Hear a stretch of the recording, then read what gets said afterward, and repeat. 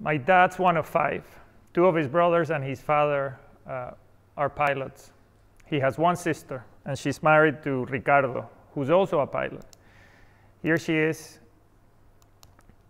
with her 4 kids. Ricardo, 25 years ago, had to move away from Venezuela, and in fact, he's not in the picture because he was flying. The logo you see at the bottom is the Venezuelan airline logo. And he went to fly for an Asian airline. His dream was to retire in Margarita Island, just off the coast of Venezuela, and spend time with his family after what he thought would be a period of about 25 years, which happened to be 2020. In March 2020, he finally got to that point, and he was not allowed to leave the country to go back and be with his family. He had to wait 9 months. Finally, in December, he got home to spend time with Titina, as I called my auntie, and the 4 kids. Now, from December through April, it was all joy, it was all reunion, it was all constancy of presence. Unfortunately, he contracted COVID, he became ill, and he passed away in April. And that's part of the story of us. This last year has brought about big T trauma and small t trauma. Big T trauma in terms of, for instance, the deaths of loved ones, like my uncle, who is, more importantly, a husband and a father and a friend to many. I'm sure for many of you that was a reality. Over 3.5 million lives have been lost, and small t trauma in terms of all the changes that we've had to continuously manage and adapt to. As we look at the data in healthcare, and this is something that you know well, I'm just giving you one example from Chris Van Hacht in Belgium, who canvassed thousands of people across the country. And you can see here personal, physical, and psychological reactions. And the writing is small, but what you see there is a difference between the pre-COVID state and the intra-COVID state. Every couple of months, they take the temperature of these few thousand people. And what we see there very clearly is that things are getting worse from a physical perspective, from a psychological perspective, and so on. It's been a tough year. When we canvassed about 800 people in Colombia using a burnout inventory, we were shocked by the results, which we just gathered last Friday. This is a percentage of people that showed signs of burnout, 99.8%. There was 1 responder who didn't. I appreciate the time you took to go through the survey, and we're going to see that in a second. This is The Guardian from a couple of days ago, and this is the BMJ from a couple of weeks ago. It's not just the risk that is present, but also some of the emerging behaviors that we're seeing towards healthcare staff that put us in a state of vulnerability. So what I'm inviting you to do over the next half an hour, it's just to reflect on you as an N of 1, as an N of 1. So first, I'm going to talk about teams, and then I'm going to focus the majority of the time on you as an N of 1. So here's the results of your surveys, the ones you took the time to take at the beginning of this presentation. Martin, if you can help me put those up. So this is a fantastic group, and what I'm focusing on here is the space to the right of the slide, the space of opportunity. There will always be space for opportunity in terms of well-being. This is a pretty simple scale for personal well-being that you can download at any point. Thank you for contributing to it. The space towards the right is what I want to focus on today. And then the next slide, which was a quick Mayo Clinic burnout inventory, where 80% of you said yes to at least one of these statements. And what that means is that there might be something for you to explore deeper.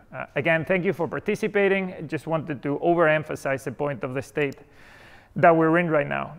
As I say that, I also speak on behalf of the Health Improvement Alliance Europe as we move on to our 6th year, and as we dedicated a lot of time during our 5th year together in learning. We heard many stories. We saw the commitment of the King's Fund, Susie Bailey, Michael West, Compassion, Imperial, Bob Klaber and his team, Kindness, and Lara, who spoke this morning about taking care of staff, the Scottish Government, NHS England, NHS Improvement, many of our members came with clear stories of their commitment to well-being. Royal Free, who you heard from yesterday in terms of the reduction of turnover in ICU at Barnet, have dedicated a lot of time to what I think are two fundamental questions. One is what matters to you, meaning what matters to staff. And number two, what are the pebbles in your shoes? And not just ask the question, but actually act upon it and provide, in a state of co-production, in a state of co-design, solutions that are sustainable. In the same vein, I spoke to Tanya, who's the Director of Human Resources at East London Foundation Trust, and she told me 3 beautiful stories. Sunshine in my pocket, vitamin D during winter for all staff. Secondly, providing education for young kids for 7 weeks during the pandemic, for all staff to access. Over 1,500 lessons were taken. And thirdly, an effort they're undertaking with menopause to ensure that facilities, that setup and so on is appropriate. This is asking what matters to you. This is asking what are the pebbles in your shoes, and this is acting upon it. I could go on and on with examples. As you know, the IHI has been working with a framework of joint work for many years now. This is the framework.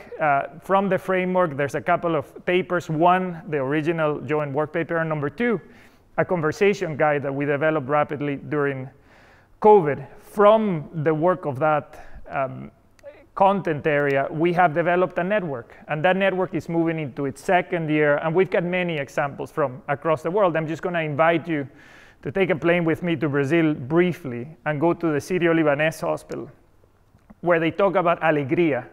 Alegria means joy, but they're working on psychological safety, they're working on physical safety, they're working on communication. This is Vania at the center of the picture, and this is part of the Alegria team at the Sírio-Libanês hospital. You've probably seen a version of this where people at the end of each shift talk about describing whether it's been a collaborative and participatory shift, and this is connected to the participatory management aspect of the joint work framework, or if it's been a non-collaborative and non-participatory shift. And depending on the responses that they get in real time, they have learning conversations to address those. Part of the result is this, an increase in people agreeing with a statement, I participate in local decisions that affect my work, which is something that, as Mark reminded us this morning, is paramount to the future and the sustainability of health and healthcare. The second thing, and you'll hear from Amy in the afternoon about psychological safety, that they've done, which I love actually, is the Atlas Code. They've actually given a brand to the opportunity to raise the volume and have direct lines of being able to address things in real time when things happen that are a threat to them, when there's disrespect, when there's aggressive language, when there's harassment, and when there's unsafe actions. That's what the ATLAS acronym stands for. Again, they've developed it with staff, they're testing solutions, and they're measuring the impact of that. It's not just healthcare, though. Let's look at the world around us. There are things that are happening which, from a small t trauma, are pretty big, actually, because we cannot disconnect ourselves from our humanity. When you look at the UN report that was published in December, you look at the environment and the planetary imbalances. When we look at COVID and what's happened with inequities, we understand the social imbalances that have always been there. They just have an accent over them. And when you look at what's ahead, take a look at the graph top right at the Human Development Index and the prediction. That's a variation over time, those green bars, and look at the prediction here. Significant decrease on Human Development Index. And look at the bottom graph, which is hunger around the world. Look at the predicted increases in 3 scenarios. So the world around us is also putting pressure on us directly and indirectly to make sure that we are ever present in taking care of ourselves. This is not something that should be an add-on to our lives. This should be core to our lives. The impact of the pandemic will continue to live on, and we as a healthcare community should be working individually and together to address this. I want to ensure that I don't forget to mention technology. It's beautiful. It's doing amazing things for us. In fact, much of the care that happened non-COVID during the pandemic was virtual. In fact, you're probably tweeting right now. In fact, you probably get a lot of your information from your phone. However, this eternal hunger and this clever invention of infinite scrolling is leading to hypervigilance. So we feel wired constantly, to distraction, and most importantly, to absence. I personally think this is a time to be present. This is a time to ensure that we're authoring our own biographies, that we are not moving through inertia to the next normal, that we're shaping that next normal actively. And I know you are individually, and I hope we are together as a community now and into the future. But in order to do that, we need to be present. We need to take care of ourselves. And just to provoke you, the next time you find yourself responding to the question, how are you? I'm busy. Just think about the effect that that's having on the other person, and think about the reality that that means for you if that's all you can say when you're being asked, how are you? It's commonplace. I'm going to rescue something from Viktor Frankl before I move into the detail of the how, I suppose, in a very personal way. Stimulus and response. In that space between stimulus and response, there's an opportunity, and it's in that space of opportunity and possibility that I want to explore with you some thoughts. In that space is our power to choose our response, and in our response lies our growth and our freedom. The opportunity that the pandemic is affording us right now is to shape the next normal, to grow, and to use our freedom to be present, deal with some of the pressures, and enjoy some of the opportunities that we have to shape an ever-improving future. So I'm going to go straight to your well-being through my story. So I'm going to get quite intimate. And I'm not going to talk about work-life balance. I've never really understood why we differentiate that, as if work somehow was outside of our lives. Work is our life. How much time do you spend at work? I think we need to develop continuously the well-being muscle. I think we need to appreciate, value, and celebrate the power of one. Each of you as individuals has an effect on other people. Us as a community, we have an effect on our communities around. And I think we can commit not just to ourselves, but to each other. I'm inviting you to give yourself and those around you the gift of well-being. And there are three things at a very high level that I want you to consider. One is being intentional. This is not going to happen through inertia.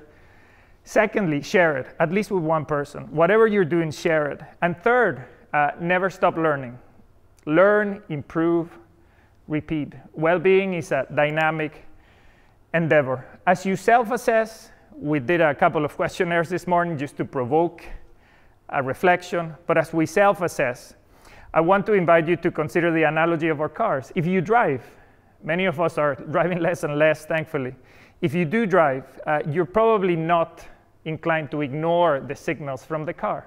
When a light goes on, you pay attention. When a light goes on, you probably move into action. And unfortunately, we stopped because we're so busy. We stopped listening to our bodies. In my case, during the first 6 months of the pandemic, I felt hypervigilant. I wanted to check the news regularly. I wanted to feel efficacious by calling our partners, calling our friends from work, calling families around the world that I have had relationships with, to ensure that we were connected, that we were helping each other, that we were trying to add to some of the solutions that were possible during the pandemic. That hypervigilance for me resulted in poor sleep that affected a number of things in my life, and I found myself as well eating anxiously. So I decided to take action and be proactive about some of the patterns that I was identifying, about some of the lights that were turning on in my system. I've just added some more of those lights.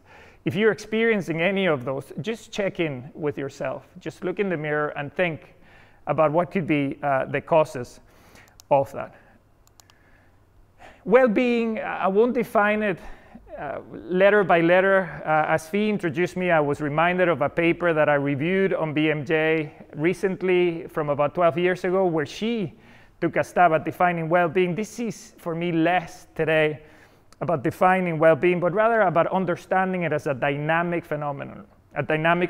Last night, I didn't sleep well. I hadn't slept out of my bed for about a year. So it was probably special cause variation, but most of the time We understand that this is a dynamic endeavor, a dynamic phenomenon, well-being. And as such, I want to invite you to try to use improvement methods as a mechanism to address some of the opportunities. And I'm going to invite you, as Walter invited me, to try to make the tiramisu that he makes. Walter owns a B&B in the Amalfi Coast. I'm not going to advertise it by name nor city. This is Walter and Luca, his son. As I went to spend some time with him, I said to Walter, Walter, I love your tiramisu. Can you teach me to make it? And he said, sure. And he grabbed my hand and he dragged me to the kitchen. I brought a napkin and a pen. And I thought I was going to write a perfect recipe, letter by letter, timed, perfectly measured. And what he did was he took out the core ingredients, some flour, some eggs, some cinnamon, some coffee, and on and on and on. He put them on the table and he started mixing them by eye, by ear, by instinct. And every time I asked him a question of precision, he would go back and say, but just look at the texture, just feel the texture, just look at the smell, and so on. And I wasn't understanding. And I understood at the end of that conversation that that's Walter's tiramisu, which is going to be different from any other that I try anywhere. There are some core ingredients, but the mix and the method is very much his. And that resembles a lot of the improvement work that we do. And this is the kind of invitation I'm making to you, that we invite each other to cook the tiramisu of well-being together, but that you make your own, that you mix your own ingredients in a way that's amenable to you. And if I was to give you another analogy, it's this one. Let's imagine that we're all sitting in a room, we all have a piece of paper, we're sharing the crayons, and I'm just going to paint a picture while you observe, or you can paint your own picture at home. So this is what the picture looks like for me. So let's imagine that we can be very intentional about well-being and set an aim. That aim should have a how much and by when, about improving our well-being, and then there's going to be some drivers. In my case, and I'm sharing my personal story and some of the intimacy behind that, I have 5 primary drivers that I identified when I self-assessed why I was experiencing some of the symptoms that I experienced. One is to ensure that I'm physically active, to get moving. Secondly, is to nurture relationship, see more of the people that I love, feed the soul, meaning do things that are enjoyable. Fourthly, not let technology take over, but rather control technology. And fifth, eat and sleep better. And for all of those, or for some of those, I try to track some things, and I try to use the model for improvement so that I PDSA my way into changing patterns of behavior. This is Mango, my dog, golden retriever, and this is the towpath in Belfast. It runs from Belfast through to Lisburn and beyond. That's about 10 miles possibly. And when I run there, which is often, I see Gary. Gary is usually riding his bike, so I was curious, and I asked him about a month and a half ago, when he was asking me to give him a doggy poo bag to put in one of his bags. I said, hey, Gary, I'm interested in your story. I love what you do. I think you create social value. I think it's brilliant. Tell me more about you. Gary was a gardener. He has a passion for nature. He has a passion for outdoors. He has a passion for the environment. And he started as a gardener developing some challenges with his knees. It became impossible to do his job as a gardener well enough, and he started to become depressed. And Gary started to drink more than he wanted to. And one day he decided to just leave gardening and supplement some of his time with volunteering activities. The volunteering activity that he has is 7 days a week for 3 hours in the morning. He cleans up the path. He's on his bike every single day. For those of you that are in Belfast, if you see Gary, please say hi.